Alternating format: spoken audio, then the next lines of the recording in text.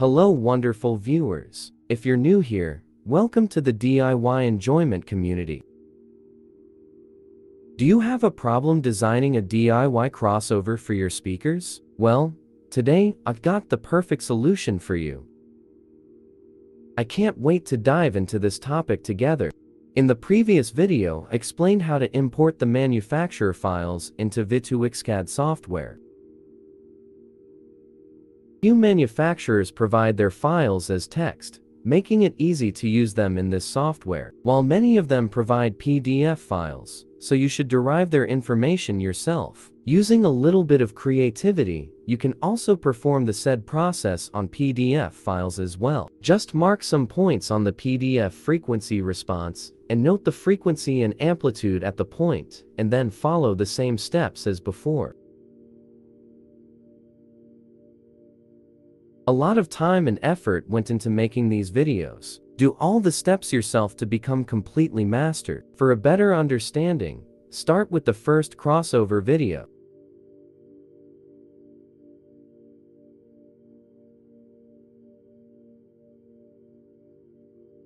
In this video, I want to show you how to design filters for your drivers. Watch this video till the end because it is the most important part of the series. As I said in the previous video, every speaker has an impedance curve. As you know, the most desirable graph is a flat frequency response. Now add a new condition, which is a flat phase response. Passive crossovers can't provide a flat phase response. The way we can reach this target is generally to use a DSP or digital signal processor.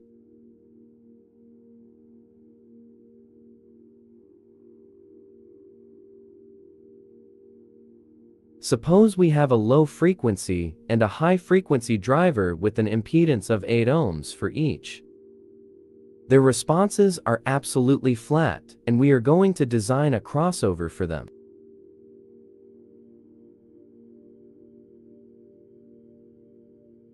All website links are available in the description.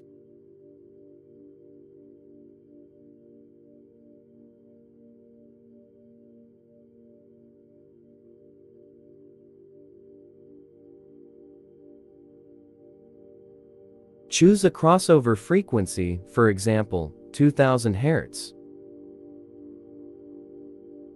Now click on the combo box and choose a second order Butterworth.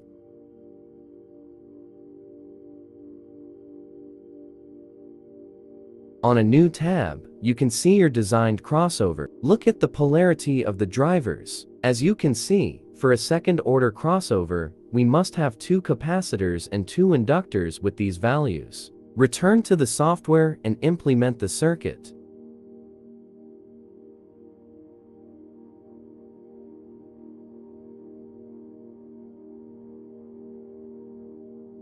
As you can see, there is a dip here. It's due to a 180-degree phase shift between the low frequency and high frequency drivers. They cancel each other around the crossover frequency. The solution is inverting the polarity of one of the drivers. You will see the result in practice is completely different from this explanation, and the polarity of the online calculator is correct. This bump is due to the Butterworth network. If you want to remove it, change the crossover type to Linkwitz, although Butterworth crossover is also standard and usable. The bump is removed, but I should say the copper usage of Linkwitz is more than Butterworth. In the progressive speakers, the manufacturers use electronic DSPs to flatten the phase response that is embedded in a part of the enclosure. For desktop speakers, I will make a tutorial and introduce a software for flattening the phase response. One of the most important parts of crossover design is to remove the baffle effect on the low-frequency driver. The manufacturer's response for a specific driver is different from your design response, because they mount the driver on a baffle named infinite baffle and measure the frequency response. Something like this. As you can see, these dimensions exceed 1 meter, which requires a big size enclosure. This situation gets worse for stereo speakers. You can't place a speaker as big as this in your room. The website link is in the description. This is the infinite baffle response.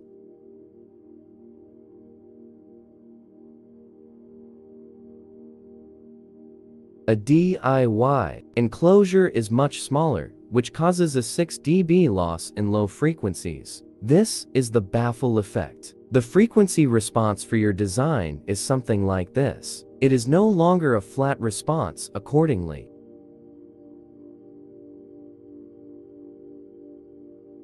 Load the created two-way project. Do the same to select the baffle diffraction tool. After that, select your baffle dimensions and apply the baffle effect to the driver of interest.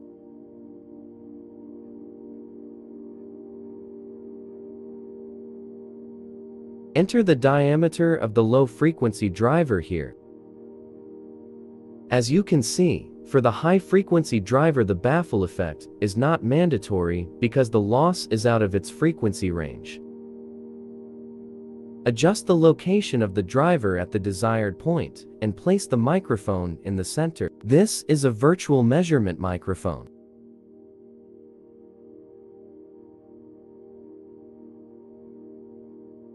Perform the baffle effect on the low-frequency driver files. Export the files for 0, 30 and 60, close the software, and run it again.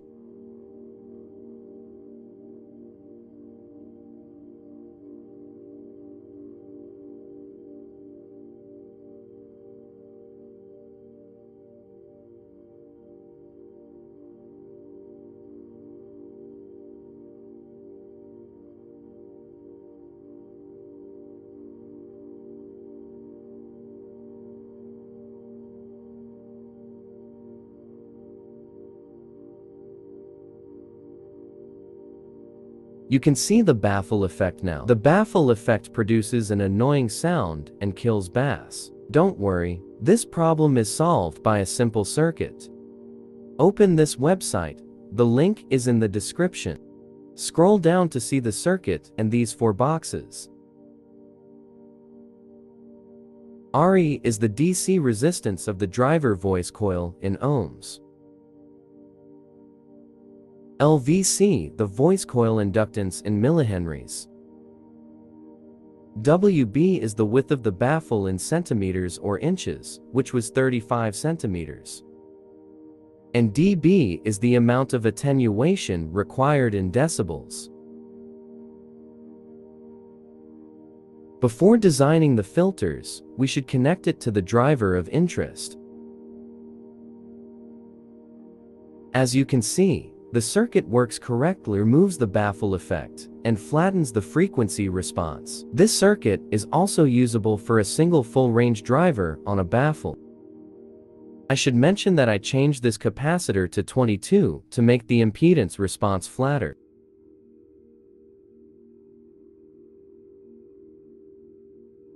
This peak in the impedance curve of the tweeter may cause a nonlinear effect on the frequency response. So, it's better to reduce it to get a flat impedance response. The circuit used is very simple.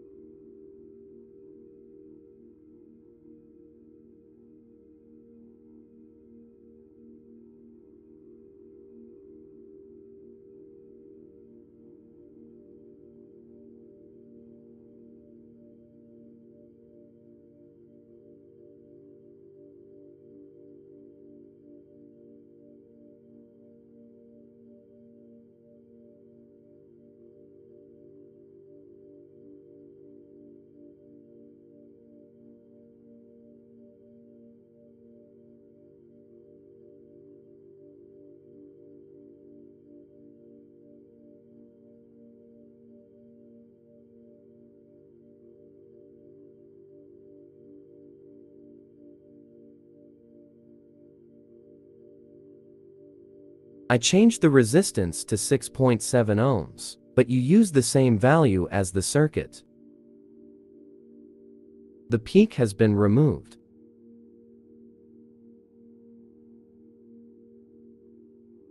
I choose a cutoff frequency of 1400 Hz. Now, let's check that each driver has how much impedance at this frequency. You should know the DC resistance is not a proper value to design a crossover, but the impedance at the crossover frequency must be considered.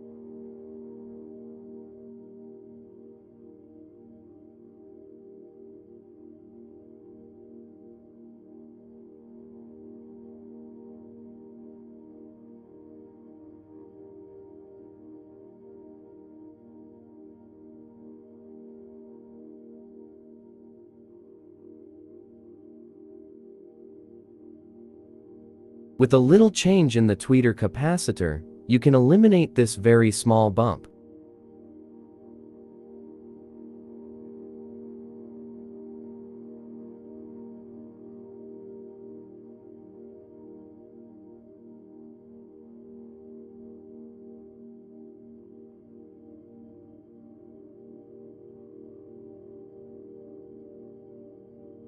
The resulting frequency response is a flat graph. The gray is the phase responsive design, and the green is a flat minimum phase. We can obtain it with the DSP. Contrary to what has been said, the reverse polarity of a driver causes a null in the frequency response. Therefore, the two drivers should have the same polarity in practice. The red curve shows how much directivity is in the design. According to the imported angles, the curve shows there is a bit of directivity at 60 degrees. Because we don't have any information for angles above 60, we should simulate the speaker in software like Akabak to check the directivity. In the next video, you will learn how to purchase and adjust the circuit parts. Don't forget to hit that like button if you enjoy the content. I love reading your comments, so let me know your thoughts below.